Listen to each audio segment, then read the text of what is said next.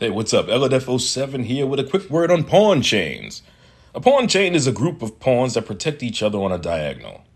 The only unprotected pawn in the chain is the pawn at the back of the chain, which is commonly referred to as the base pawn. Your opponent will be trying to exploit your base pawn, so make sure it's protected.